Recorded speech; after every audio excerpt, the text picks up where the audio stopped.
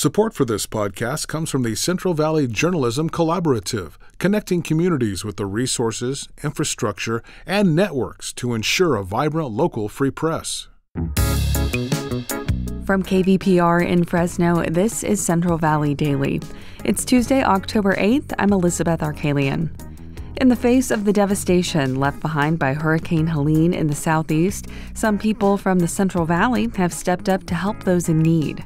We're the people who say, we can help you. We're here. You're not alone. We're going to help you get through this. Coming up, we'll hear from a Fresno woman working with the American Red Cross to help people impacted by Hurricane Helene. But first, today's headlines. Candidates for Fresno County's District 3 supervisor seat faced off last night in a voter forum. Incumbent Sal Quintero touted his strong relationships on the board. It's been interesting being on a vote of one vote out of 5 to try to change things. But as it's come along, I think we've become able to understand each other. But his challenger, Fresno City Council member Luis Chavez, says more can be done on the issues like county zoning.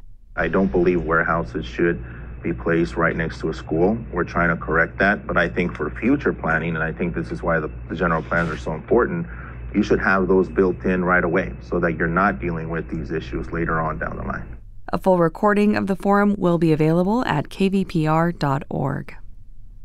Ballots have started reaching voters in California with just weeks left until Election Day. This year, residents will vote on 10 statewide ballot propositions, and this week on Central Valley Daily, we're bringing you what different ballot measures you might see on your ballot mean. Proposition 4 would fund projects across the state to help protect Californians from the risks and impacts of climate change. Alejandro Lasso, with our partner Cal Matters, has this explainer. Prop 4 would let California borrow $10 billion through state bonds to pay for climate and environmental projects. Just under $4 billion of that would go to provide safe drinking water and protect people from floods and droughts. Another nearly $2 billion would go to wildfire prevention and extreme heat projects. The measure would also fund parks and wildlife, coastal protection, and clean energy efforts. Taxpayers would pay back the bonds with interest, so the measure could end up costing Californians as much as $16 billion, according to a legislative analysis. Supporters say we need to act now because the threats of climate change are too urgent. Opponents say the state should not take on new debt to pay for these projects. That's Cal Matters' Alejandro Lasso. The Central Valley grows the majority of the world's almonds, walnuts, and pistachios. But as California's wildfires become more severe, the crop yield may be shrinking. KVPR's Esther Quintanilla reports on a new study from UC Davis. Between 2018 and 2022, researchers looked at various nut orchards in the valley to study how the trees stored energy in periods of heat and prolonged drought. But after a dire wildfire season in 2020, the researchers shifted to examine how the smoke affected the orchards too. The study found the trees produced a significantly smaller crop following the fires. In some cases, orchards saw a 15 to 50% decrease in production. The study suggests a combination of low light due to heavy smoke and higher than normal ozone levels may have impacted the tree's photosynthesis process. Researchers are hoping to continue studying the impacts. For KVPR News, I'm Esther Quintanilla. Record temperatures continue to stick around early into October. The National Weather Service office in Hanford says Monday marked 7 straight days of record highs in several valley cities. That includes Hanford, Madera, and Merced. Fresno has seen 6 straight days of record temperatures. Most heat records broken on Monday were set just last year. Support for Central Valley Daily comes from the members of KVPR. Join at $8 or more per month and access ad-free NPR podcasts through NPR.Plus. Give now at kvpr.org/donate.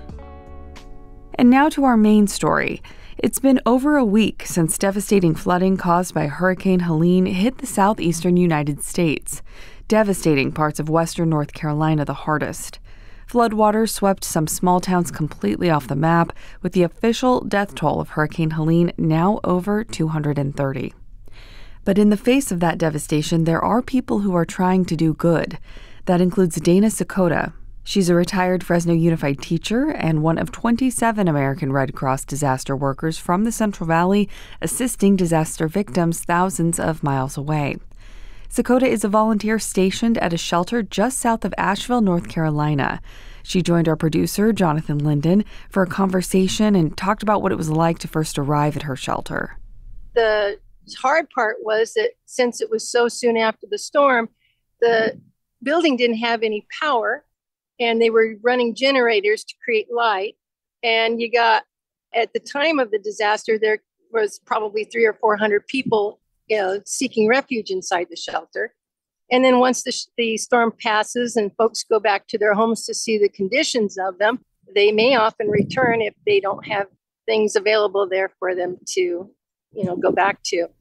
So that's where we are now. Most people have been able to figure out if they still have homes, which in this area, there's a lot of devastation. And we have a huge population in our shelter of veterans, and their facility that they were at is gone, completely gone. And it's tough when you know that you don't have a home anymore to go back to, that everything is gone. And times that by several hundred people. What has been going through your mind, seeing all this devastation firsthand on the ground? Well, as a Red Cross volunteer, I did 141 days of volunteering last year out of Fresno. So last year I was in Guam, I did Mississippi, I did a couple other states, it was in Vermont. And the disasters are all unique in their way. And, you drive through and you see the destruction of Mother Nature, and it's kind of weird because you just don't realize how precious things are. And then all of a sudden, in a blink of an eye, everything's gone. And then you have people who are saying, who can help me? And the nice thing is, that's us. We're the people who say, we can help you. We're here. You're not alone. We're going to help you get through this. And we're going to help you find, what you need. If somebody comes up and they say, hey, I need a new pair of socks and some underwear, we hand them to them. Here you go. And what stories have you been hearing from these people that you've been helping at the shelter you've been stationed at? Well, like I said, we have about 60 plus veterans here, and their entire complex is gone.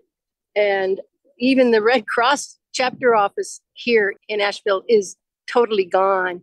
And then other folks are saying that, one gentleman went back to his home recently to discover that several things are missing, because, it's sad to say that sometimes people take advantage of disasters. And so that's devastating. You come back and you say, even what was there that was salvageable is now gone. So that's like two disasters in one. It's like you already had the disaster and now you come back and what you had is now gone. Right now, another hurricane, Hurricane Milton, is heading towards Florida. It's not expected to impact North Carolina, but are you expecting to stick around in North Carolina right now? What have you been told? This shelter here is not going to shut down anytime soon. These folks don't have anywhere to go. So we have teams already on the ground in Florida. We tend to pre-deploy when we know that something is happening.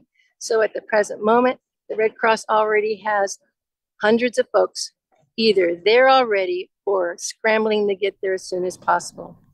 And they call that pre-deployment. And they go there, they get their assignments, they hunker down until the storm passes, because we never know where the storm's going to hit. And then once we find out where the devastation is, then they send out teams, set up shelters. But am I going to pack up and go to Florida? I was in Louisiana 2 weeks ago for their hurricane. So it just depends if they need me to go there or if they need me to stay here.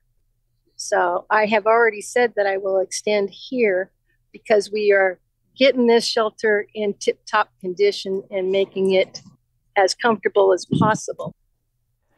Dana, was there anything else you wanted to add? Or I hope that people hear this and decide, hey, that's something I want to do. I can do that. I've got the ability to contribute and do like I did, go online, put their application in and press the button and get going. There's a ton of things people can do locally, right there in town, right there in Fresno, in the community, in the valley, ton of things. And We're here for the folks. We're here for the clients. We do this for them because everybody needs help and everybody needs support when these sort of things happen. So that's the whole reason why I come. No one's paying me to be here. And I just enjoy helping the folks, setting up things. It's all directed completely around the people who are devastated. That was Dana Sakota speaking with our producer, Jonathan Linden. Sakota is from Fresno and a volunteer with the American Red Cross. And that does it for today's show. Thanks so much for listening. Today's episode was produced by Jonathan Linden and KVPR with support from the Central Valley Journalism Collaborative. I'm Elizabeth Arkalian. Find the latest local news anytime at kvpr.org.